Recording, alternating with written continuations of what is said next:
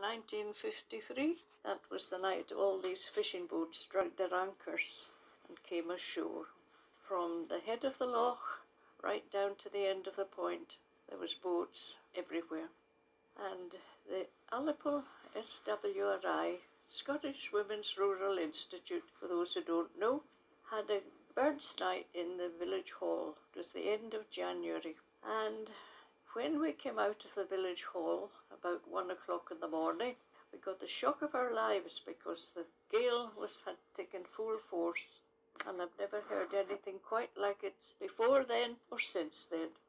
And the late Margaret Campbell and the late Rita Ray accompanied me home because I had been helping to produce a tea that night, and I had baskets with the usual bits and pieces.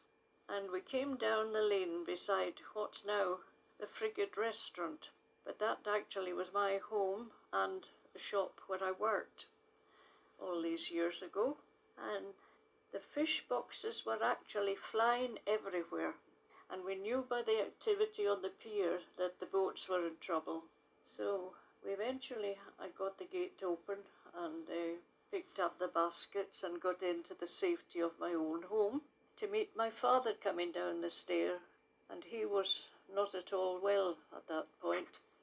And he thought he should go out and give a hand on the shore and on the pier and all the rest of it. But I absolutely forbade him. No way was he going to go out there. I said, there are plenty of younger men on the pier, and let them get on with it.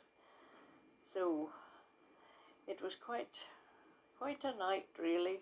And the next day, of course, we could see where the boats had come ashore. There was a fisherman's mission in those days, and the gentleman that was in charge there had been out all night.